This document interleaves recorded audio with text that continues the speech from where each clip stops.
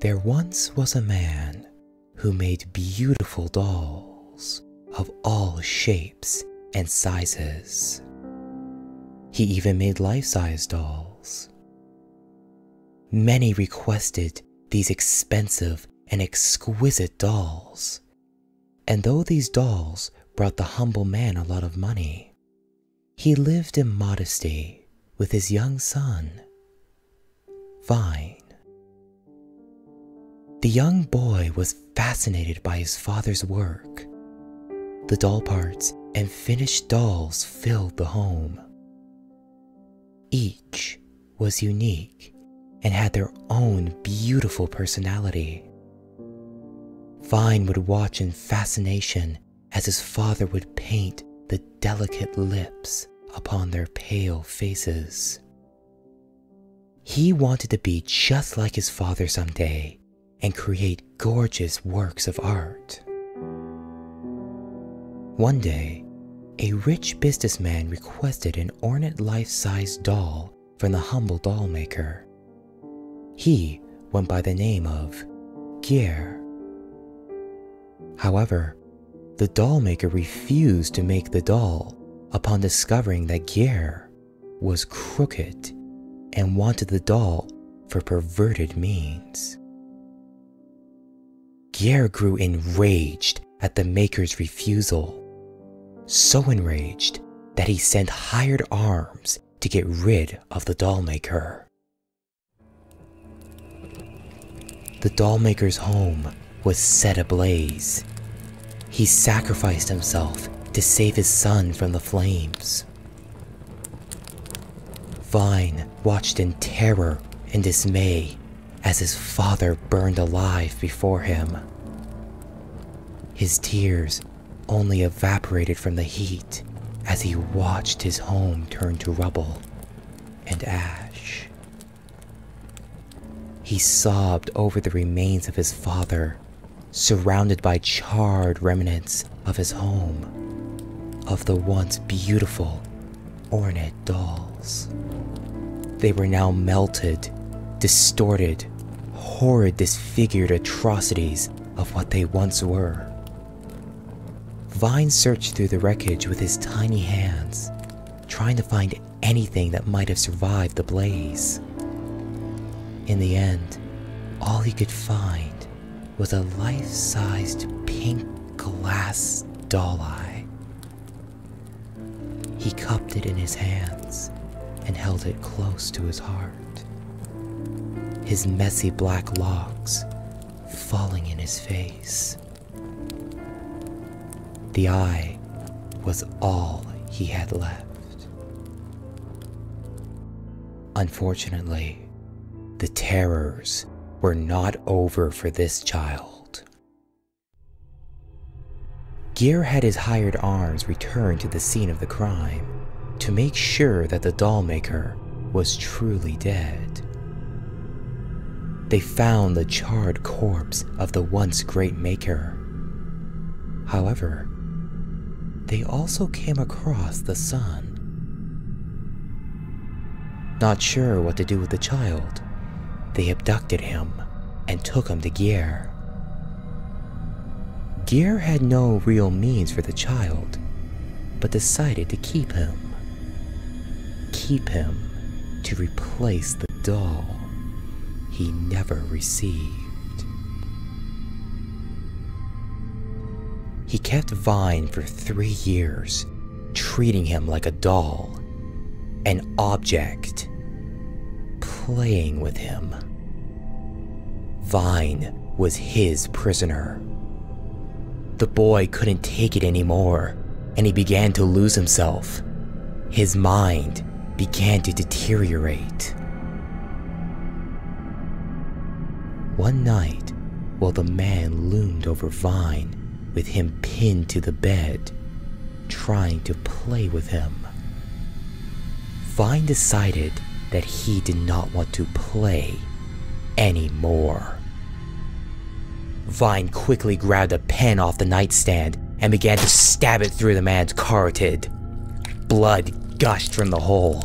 It splattered all over the walls, floor, and Vine himself. Vine had just killed a man for the first time. As the body lay there stiffening, Vine stole some money and quickly escaped. Vine then lived on the streets. He wanted to start up the family business again, to make dolls. He found a home in an abandoned boarded up apartment in the bad part of town. With the money he stole, he got parts and painted beautiful dolls. He sold them, getting more money, trading up, making more and more beautiful dolls.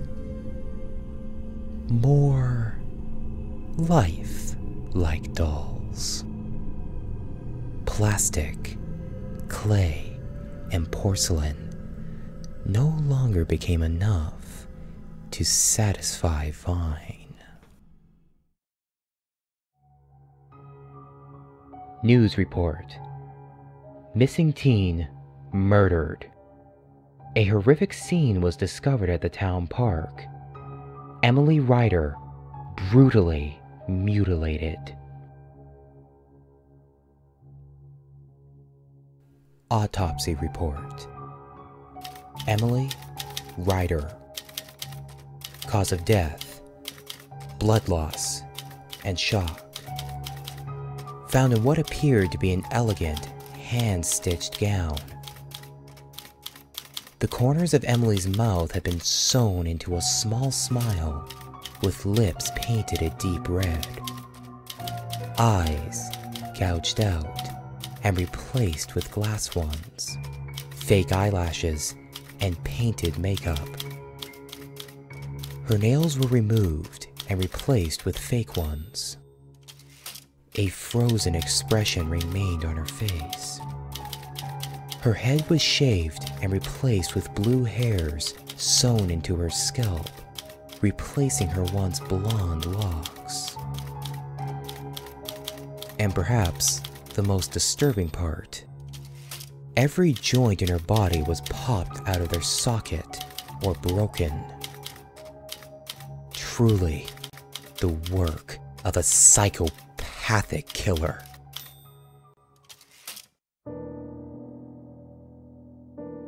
Examination notes. It appears that Emily Ryder was very much alive when the killer started to mutilate her. She was alive as he had her face sewn into place, each lock of her hair tediously sewn into her scalp, and as her eyes were gouged out. She was initially found on a park bench, put in place like a doll on display. This would explain why the joints were popped out of their sockets. It would make it easier to display her in whatever way he pleased. By the way the killing was executed, it appears that the killer views his crimes as works of art.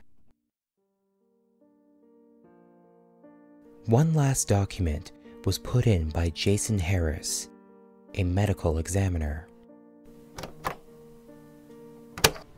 Emily was Vine's second murder, but a first of a string. He got a thrill in creating new dolls, carving into them, making them beautiful. He was now 17, but never caught, still living in abandoned homes.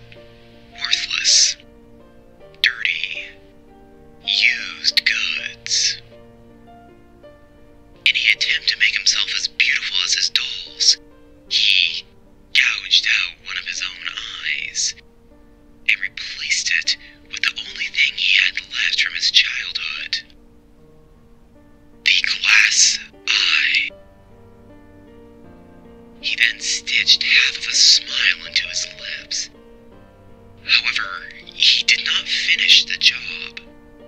There was just too much pain. He felt that he failed in making himself beautiful, leaving scars, leaving his face mutilated by his own hands. He knows he is damaged goods. He knows he is worthless.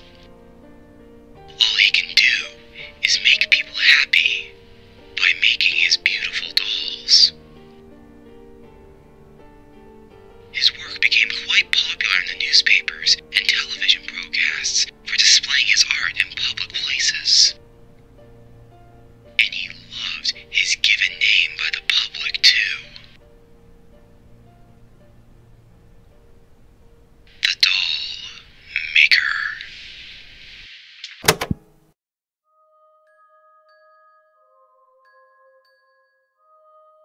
Just like Daddy, right?